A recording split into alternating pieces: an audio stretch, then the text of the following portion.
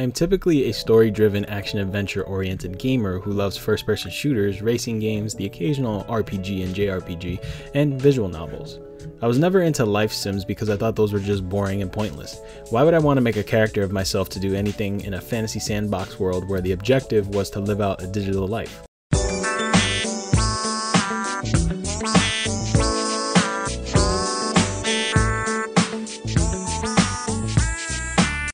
Well, looking in retrospect, yeah, it's fun, but younger me was not touching that shit with a 10-foot pole.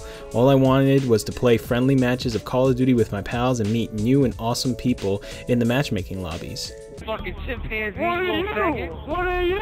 What are you fucking mad? He's mad. He's mad. A black dude fucked this girl and his sister. Prior to this pandemic, I seen all the hype surrounding the latest Animal Crossing game, Animal Crossing New Horizons, the successor to Animal Crossing New Leaf on the 3DS and the first entry onto the Nintendo Switch. I had no intention of buying this game, but then I got sick and I was home in my bed for about a week, depressed, dying, and getting through my backlog of games.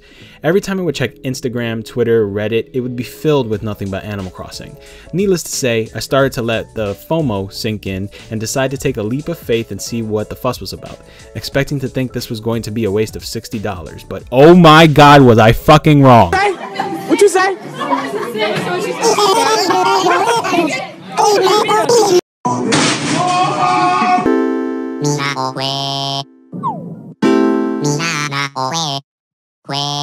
I wanted to sit on this story for a little while, but it became clear that the success of Animal Crossing New Horizons is unparalleled to any of its predecessors. The game released back on March 20th of this year, and only just a month in, it has already broken some records, becoming the best-selling game in its launch month, making it the #2 best-selling game of the year already, achieving the 3rd highest launch month physical dollar and unit sales of any Nintendo published game in history. New Horizons skyrocketed to 7th place in the Nintendo's top 10 best-selling Switch games, and that is only going to continue to reach higher. Lastly, the sales of New Horizons in the United States have already surpassed the lifetime sales of all other Animal Crossing franchise games. What? What the fuck? Animal Crossing has always had this appeal of being a game for anyone to play. The formula behind it, while not original to the likes of The Sims, Tycoon PC games, and any other life simulator, it has its own flavor that has become iconic if you're in the gaming community. You play as a character of yourself that comes to a city/town/village and starts a life with other people who are really just animals, but they are standing and moving like humans. You meet Tom Nook, who helps you mortgage your home, do stuff to build up the community for others to come and see and eventually want to move in. New Horizons is the same spin, except you are on an island and you go around to other islands to harvest materials, fruits specific to an island, and meet other people on those islands and convince them to move into your island.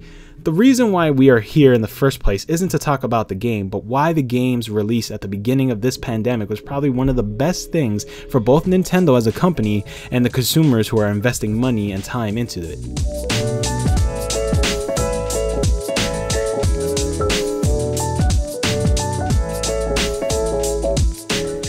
It is no secret that Animal Crossing, since its creation and release in 2001 on the Nintendo GameCube, had become a staple franchise for the company. If you owned any Nintendo device after the GameCube, you were expecting a new Animal Crossing game to come to the new console.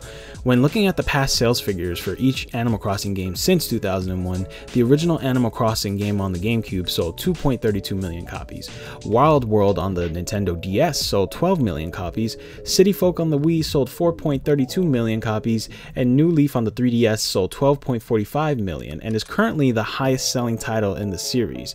Amiibo Festival, no one ever talks about that garbage, and then New Horizons, after just over a month, is already at almost 9 million sold. Total, you're looking at 42 million worldwide, which compared to the likes of big budget titles like Call of Duty and EA's games like Madden, NFL, and The Sims, and even Nintendo's other IPs like Mario and Zelda, it is nothing to brag about. But if you look at it from this perspective of a Nintendo-only IP in the genre of life sim games, then it's a worldwide success story that is only going to continue to grow as New Horizons is selling faster than any other game in the franchise history. There is excitement around Animal Crossing, and it shows in the number just presented.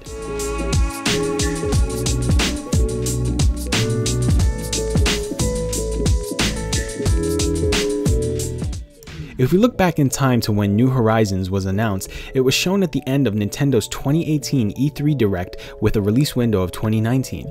As time passed, we did not hear much about the game, and eventually it was revealed to be pushed to early 2020 release.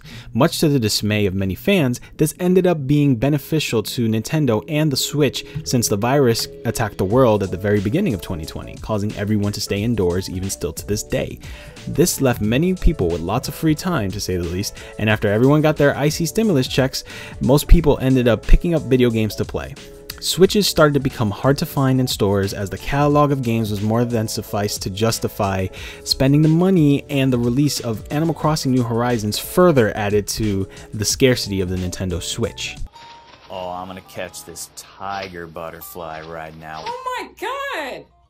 Tom Nook just said, I hope you get COVID.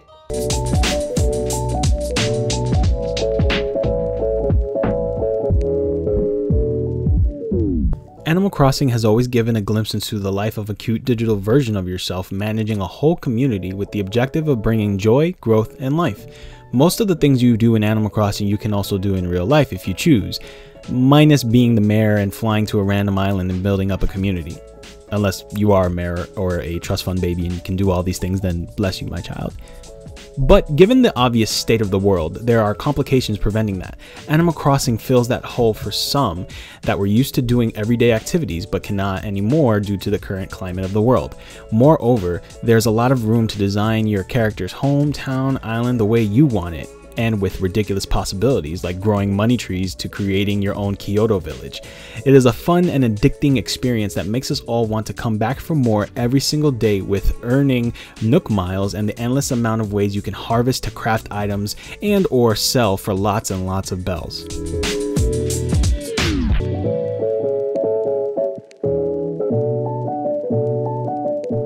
The last point is an important one. The current climate of the world dealing with this pandemic has force-kicked its way into many communities, causing a divide with everyone mandated to stay home and everyone looking for endless conspiracy theories to be the truth as to why this is all happening.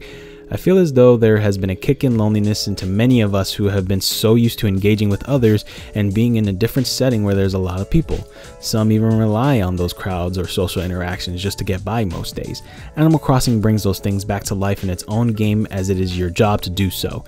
You are the mayor of your town, village, island, etc., and the task that Tom Nook and Isabelle bestow upon you is for the result of having more people move in and become a whole community. Once you have people, you can check on them, provide them help, and they sometimes can even gift you something for being so nice.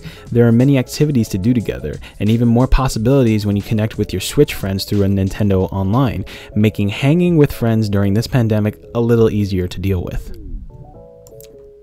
And that's going to do it for today's video. Let me know what you think in the comment section, and be sure to leave a like and subscribe for more content. My name is Tess, stay safe and God bless.